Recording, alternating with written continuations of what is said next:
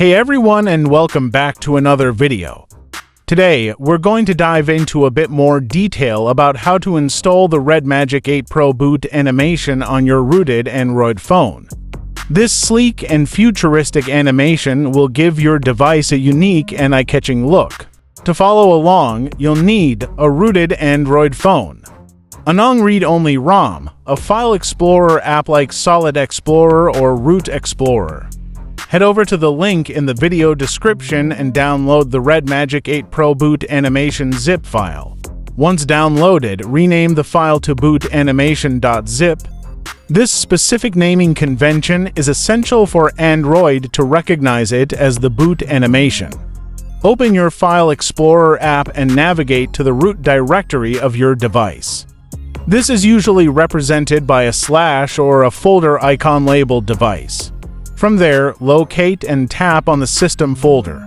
This folder contains crucial system files and settings.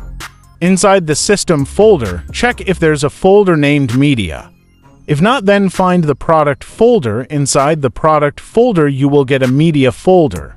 Now, locate the renamed bootanimation.zip file that you downloaded earlier.